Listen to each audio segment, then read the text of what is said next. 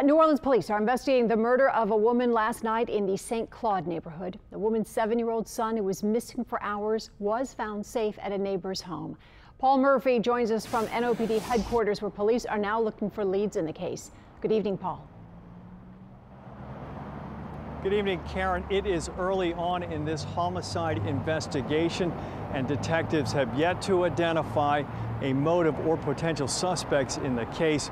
Meanwhile, the family is pleading for answers as to who would gun down a mother of 3 right in front of her own home. We're told none of those children were in the house at the time of the shooting. I honestly don't know why no one would do her nothing like that from nothing that she did. You know, that's crazy. Jade Gibson's family members are crying out for answers. They want to know who shot the 31-year-old mother dead in the 3800 block of North Prieur Street in the St. Claude neighborhood of New Orleans. It's just really hard. Like, I done lost a piece of myself. According to police, officers responded to reports of shots fired around 11:30 last night. They found Gibson lying on the ground with multiple gunshot wounds.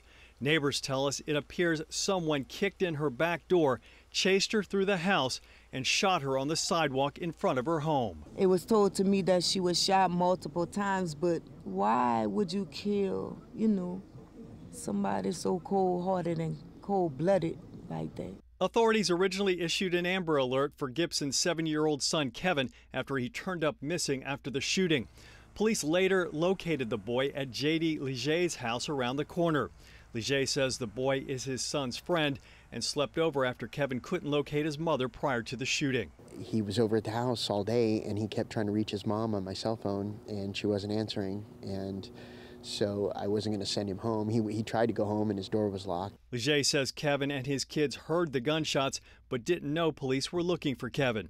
He now believes the boy's friendship with his son may have saved his life. If the shootings happened in that house, Kevin would have been awake at that time, and just like he was awake at my house. And, I fear he would have ran to protect his mom and ended up a victim.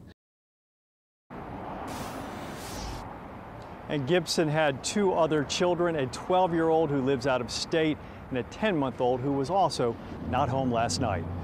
We're at NOPD headquarters. Paul Murphy, Eyewitness News.